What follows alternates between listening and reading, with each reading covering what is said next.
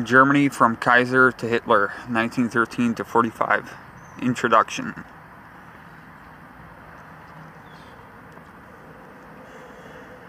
The fate of Germany is one of the most tragic in all human history, for seldom has a people of such talent and accomplishment brought such disasters on themselves and on others. The explanation of how Germany came to such straits cannot be found by examining the history of the 20th century alone.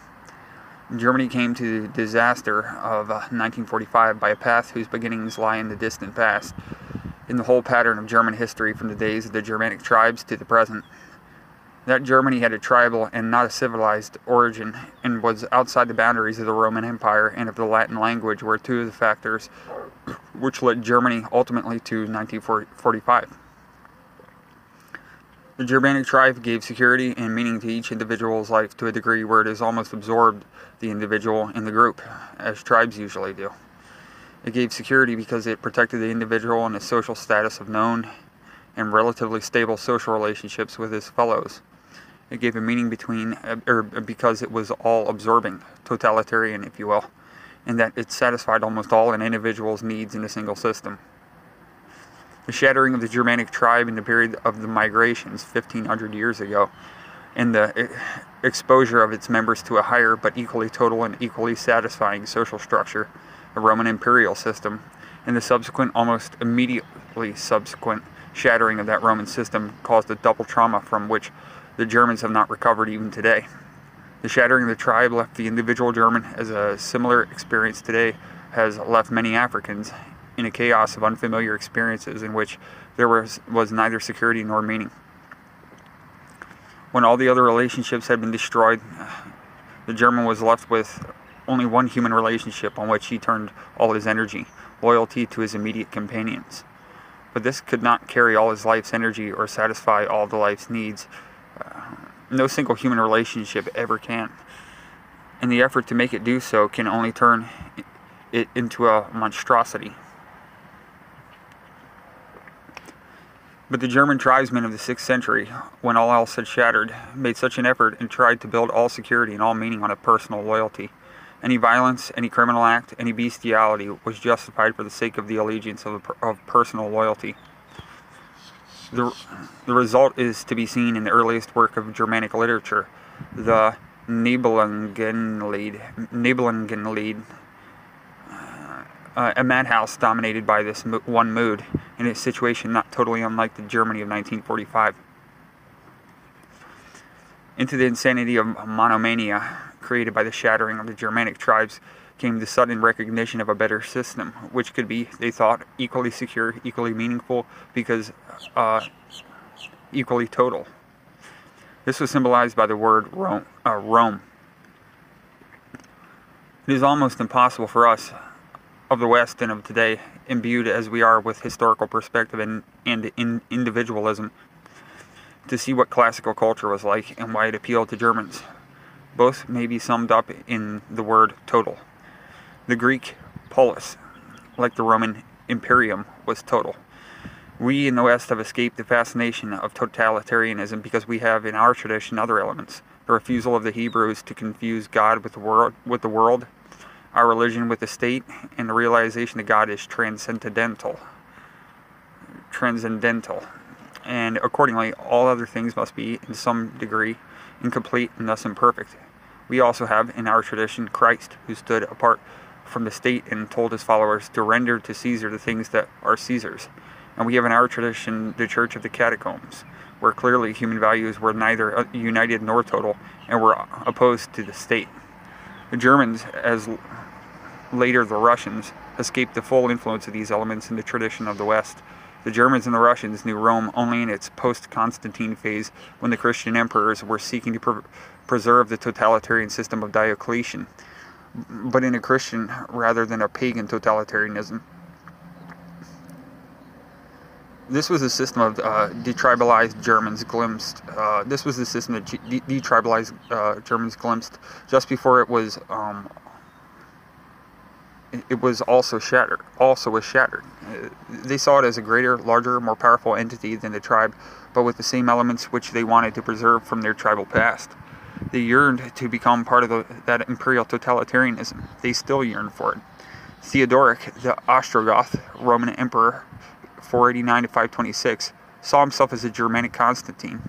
The Germans continued their refusal to accept this second loss, as the Latins and the Celts were prepared to do. And for the next 1,000 years, the Germans made every effort to reconstruct the Christian imperium under Charles X.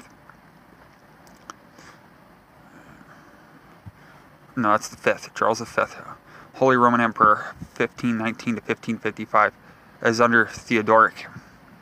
The German continued to dream of that glimpse he had had of the imperial system before it sank. One universal, total, holy, eternal, imperial Roman. He refused to accept that it was gone, hating the small group who opposed its revival and despising the great mass who did not care, while regarding himself as the sole defender of values and righteousness, who was prepared to sacrifice anything to restore that dream on earth. Only Charlemagne, died in 1814, came close to achieving that dream. Barbarossa, Charles V, William II, or even Hitler being pale imitations. After Charlemagne, the state and public authority vanished in the Dark Ages, while the society and the church survived. When the state began to revive at the end of the 10th century, it was obviously a separate entity from the church or society. The totalitarian imperium had been permanently broken in the West into two, and later many allegiances. During the split in the Dark Ages of the single entity, which was simultaneously Holy Roman, Catholic, Universal, and Imperial, the adjectives became displaced from the nouns to leave a Universal Catholic Church and a Holy Roman Empire. The former still survives, but the latter was ended by Napoleon in 1806, thousands years after Charlemagne.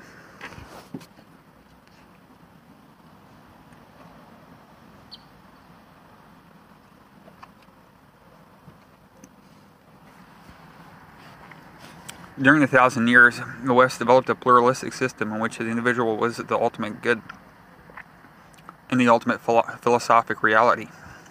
Faced with the need to choose among many conflicting allegiances, Germany was dragged along in the same process, but unwillingly, and continued to yearn for a single allegiance, which would be totally absorbing. This desire appeared in many Germanic traits, of which one was a continued love affair with Greece and Rome. Even today, a classic scholar does more of his reading in German than in any other language, although he rarely recognizes that he does so because the appeal of classical culture to the Germans rested on its totalitarian nature, recognized by Germans but generally ignored by Westerners. All the subsequent experience of German people, from the failure of Otto the Great in the 10th century to the failure of Hitler in the 20th century, have served to perpetuate and perhaps intensify the German thirst for the coziness of a totalitarian way of life. This is the key to German national character.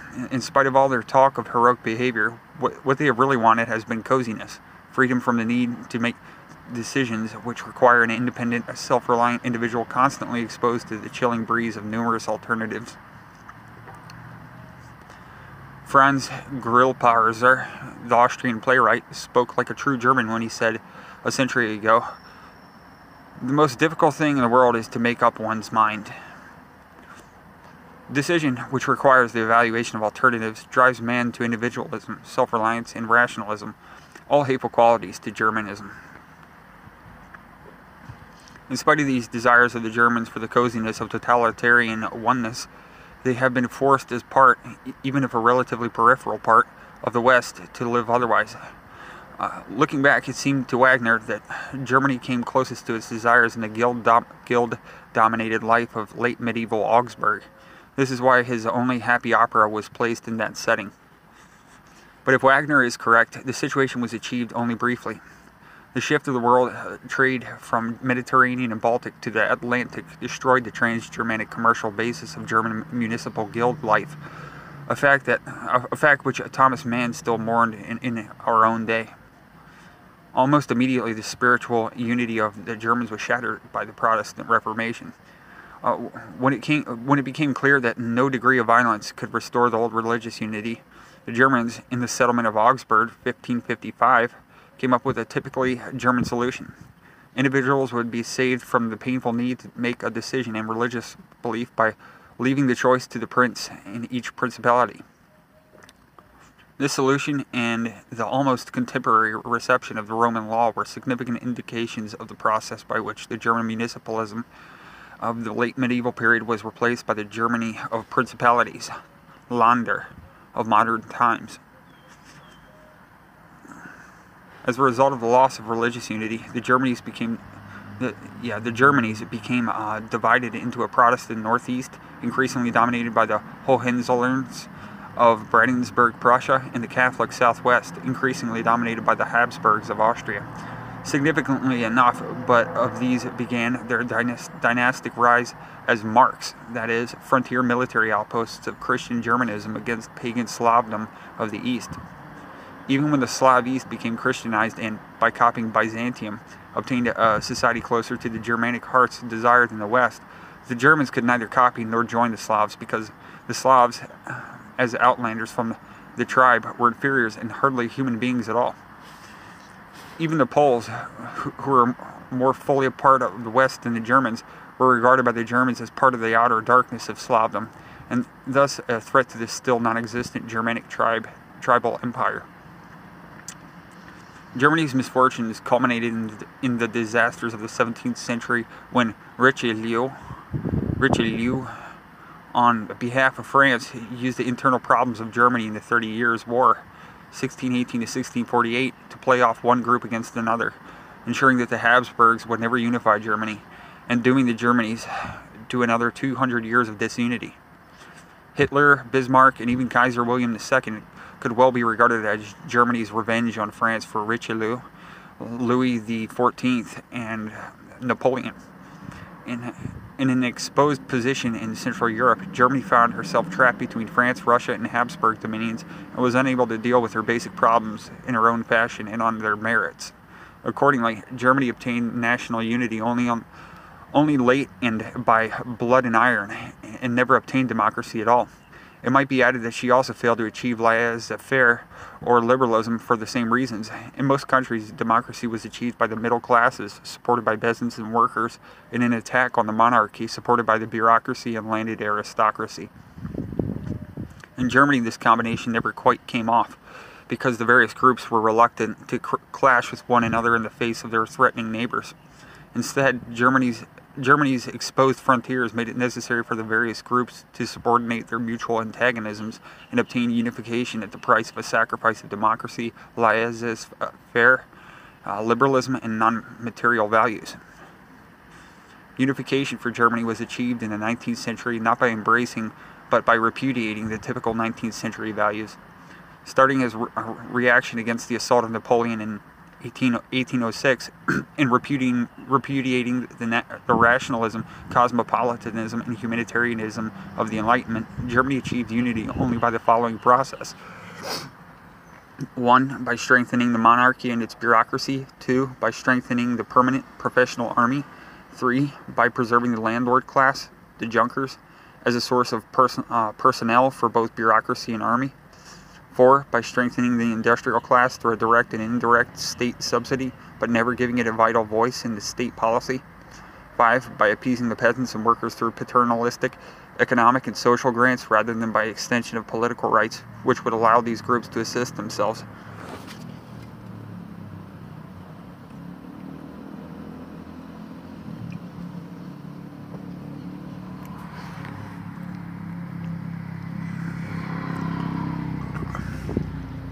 The long series of failures by the Germans to obtain the society they wanted served only to intensify their desire for it.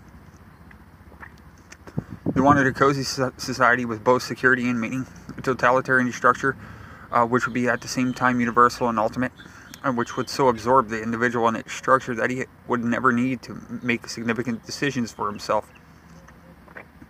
Held in the framework of known, satisfying personal relationships, such an individual would be safe because he would be surrounded by his fellows equally satisfied with their own positions, each feeling important from his membership in the greater whole. Although this social structure was never achieved in Germany, and never could be achieved, in view of the dynamic nature of Western civilization in which the Germans were a part, each German over the centuries has tried to create such a situation for himself in his immediate environment, at the minimum in his family or beer garden. Or for failing that, has created German literature, music, drama, and art as vehicles of his protests at this lack. This desire has been evident in the German's thirst for status, which establishes his relationship with the whole, and for the absolute, which gives unchanging meaning to the whole.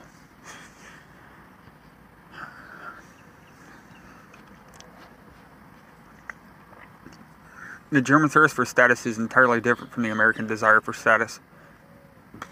The American is driven by the desire to get ahead, that is, to change his status.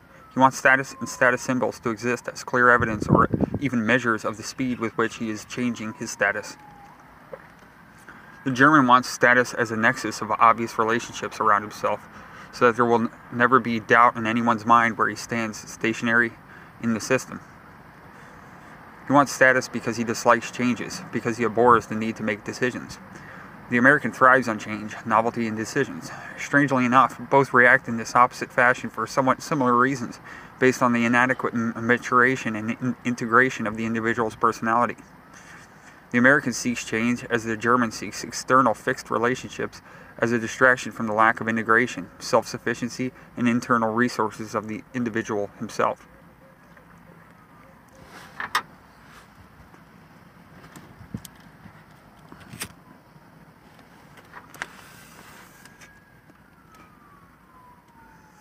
The German wants status reflected in obvious external symbols so that his nexus of personal relationships will be clear to everyone he meets, and so that he will be treated accordingly, and almost automatically, without need for painful decisions.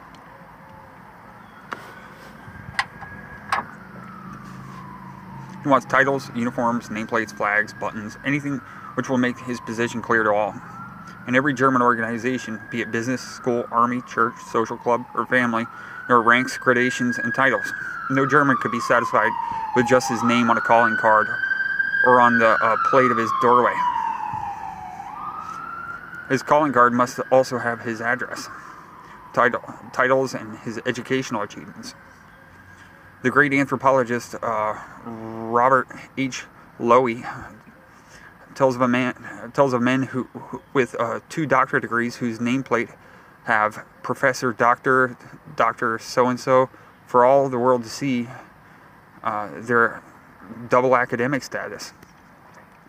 The emphasis on a minor gradation of ranks and class with titles is a reflection of the Germanic particularism, just as the verbal insistence on the absolute is a reflection of German universalism, which must give meaning to the system as a whole. In this system, the German feels it necessary to proclaim his position by verbal loudness, which may seem boastful to outsiders, just as his behavior towards his superiors and inferiors in his personal relationships seems to an Englishman to be either fawning or bullying. All 3 of these are acceptable to his fellow Germans, who are as eager to see these indications of his status as he is to show them. All these reactions, criticized by German thinkers like Kant as craving for precedence and satirized in German literature for the last 2 centuries, have been the essential tissue of the personal relationships which make up German life. The correct superscription on an envelope, we are told, would be Herrn Hofrat Professor Dr. Siegfried Harnischberger. These pomposities are used in speech as well as in writing, and are applied to the individual's wife as well as to himself. Such emphasis on position, precedence, titles, gradations, and fixed relationships, especially up and down, are so typically German that the German is most at home in hierarchical situations such as the military, ecclesiastical, or educational organization, and is often ill at ease in business or politics, where status is less easy to establish and make obvious. With the kind of nature in such neurological systems, Germans are ill at ease with equality, democracy, individualism, freedom, and other features of modern life. Their neurological systems were a consequence of the coziness of German childhood, which, contrary to popular impression, was not a condition of misery and personal cruelty, as is often in England, but a warm, affectionate, and externally disciplined situation of secure relationships.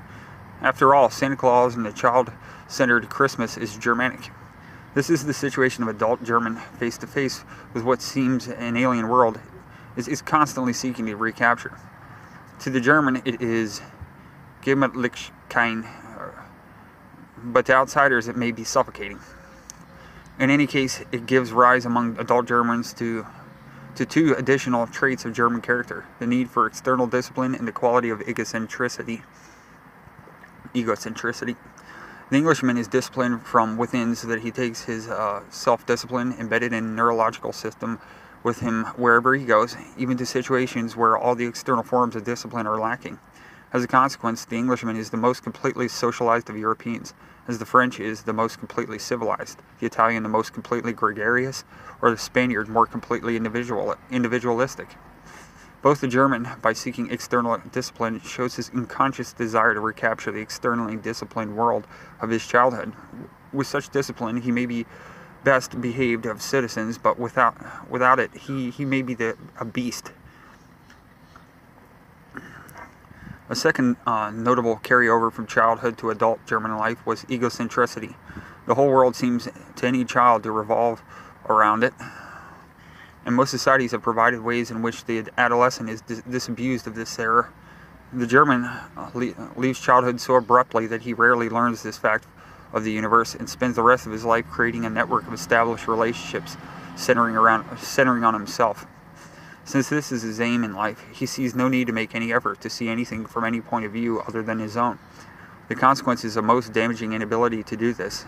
Each class or group is totally unsympathetic to any point of view except the egocentric one of the viewer himself.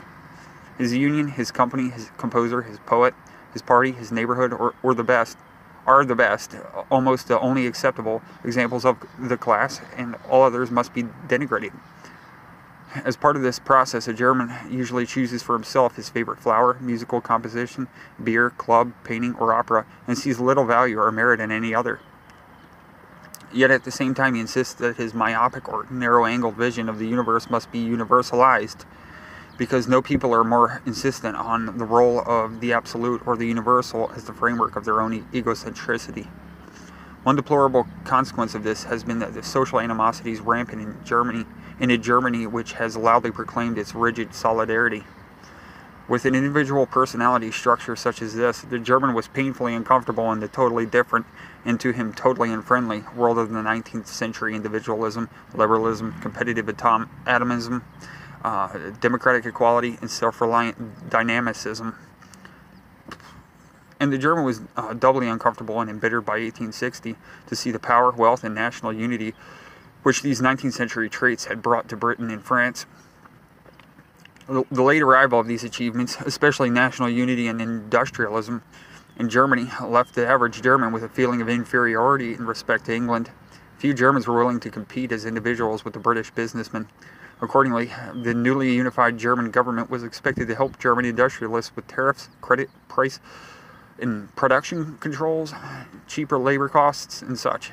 As a consequence, Germany never had a clearly competitive liberal economy like the Western powers. The failure to achieve democracy was reflected in public law. The German parliament was more of an advisory than a legislative body. The judiciary was not under popular control, and the executive, the chancellor and the cabinet, were responsible to the emperor rather than the parliament. Moreover, the Constitution, because of a peculiar suffrage system, was weighted to give undue importance to Prussia, which was the stronghold of the army, the landlords, the bureaucracy, and the industrialists. Within Prussia, the elections were weighted to give undue influence to these same groups.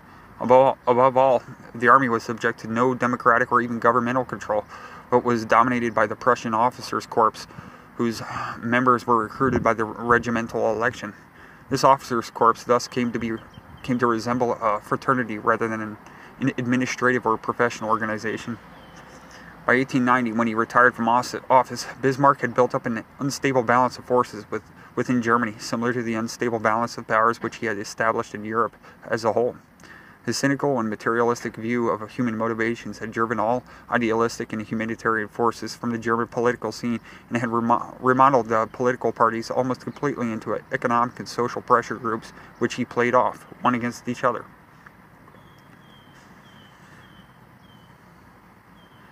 The chief of these forces were the landlords, Conservative Party, the Industrialists, National Liberal Party, and the Catholics, Center Party, and the Workers, Social Democratic Party.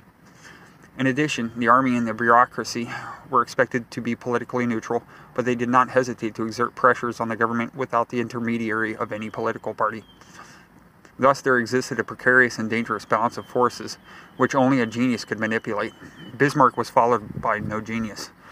The Kaiser, William II, 1888 to 1918, was an incapable neurotic, and the system of recruitment to government service was such as to exclude any but mediocrities.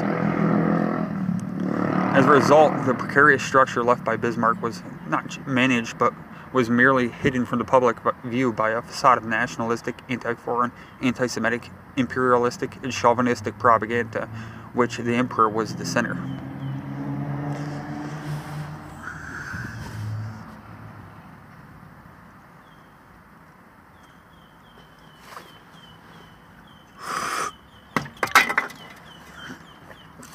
The dichotomy in Germany between appearance and reality, between propaganda and structure, between economic prosperity and political and social weakness, was to put to the test in World War I, and failed completely.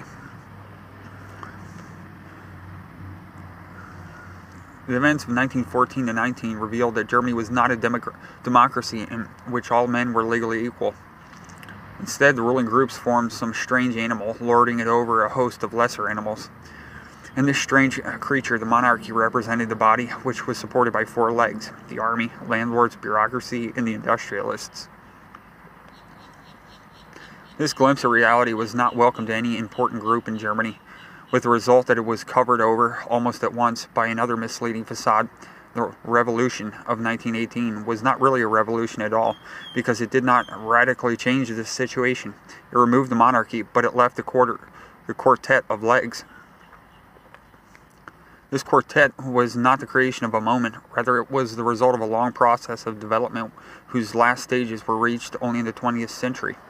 In these last stages, the industrialists were adopted into the ruling clique by conscious acts of agreement. These acts culminated in the years 1898 to 1905 in a deal by which the Junkers accepted the industrialists' navy building program, which they detested, in return for the industrialists' acceptance of the Junkers' high tariff on grains. The Junkers were anti-navy because they, with their fewer numbers and close alliance with the army, were opposed to any venture into the fields of colonialism or overseas imperialism, and were determined not to jeopardize Germany's continental position by alienating England. In fact, the policy of the Junkers was not only a continental one. On the continent, it was Kleindeutsch. This expression meant that they were not eager to include the Germans of Austria within Germany, because such an increment of Germans would dilute the power of the small group of Junkers inside Germany. Instead, the Junkers would have preferred to annex the non-German areas to the east in order to obtain additional land and supply of cheap Slav agricultural labor. The Junkers wanted agricultural tariffs to raise the prices of their crops, especially rye and later sugar beets. The industrialists objected to tariffs on food because high food prices made necessary high wages, which they opposed. On the other hand, the industrialists wanted high industrial prices and the mark for the products of heavy industry. The former they obtained by the creation of cartels after 1888. The latter they obtained by the naval build program and armaments expansion after 1898. The Junkers agreed to these only in return for a tariff on food, which eventually, through the import certificates, became a subsidy for growing rye. This alliance, of which Bülow was the creator, was agreed on in May 1900 and consummated in December 1902. The tariffs of 1902, which gave Germany one of the most protected agricultures in the world, was the price paid by industry for the Navy Bill of 1900, and symbolically enough could be passed through the Reichstag only after the rules of procedure were violated to gag the opposition. The quartet was not conservative, but potentially, at least, revolutionary reactionaries. This is true at least of the landlords and industrialists, somewhat less true of the bureaucracy, and least true of the army.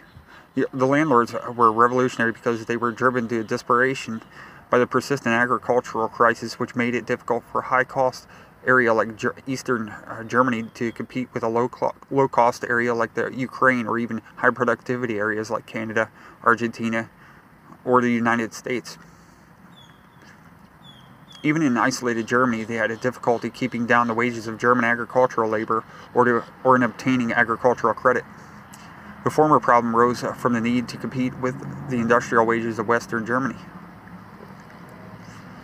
The credit problem arose because of the endemic lack of capital in Germany. The need to compete with industry for the available supply of capital, and in the impossibility of raising capital by mortgages where estates were entailed. As a result of these influences, the landlords who were burdened with debts, in great jeopardy from any price decline, and importers of unorganized Slav laborers, dreamed of conquests of lands and of labor in Eastern Europe. The industrialists were in a similar plight, caught between the high wages of unionized German labor and the limited market for industrial products. To increase the supply of both labor and markets, they hoped for an active foreign policy which would bring into one unit a pan-German bloc, if not a Mittel-Europa. The bureaucracy, for ideological, especially nationalistic reasons, shared these dreams of conquest. Only the army hung back under the influence of the Junkers, who saw how easily they, as a limited political and social power, could be overwhelmed in a Mittel-Europa, or even a pan-Germanium.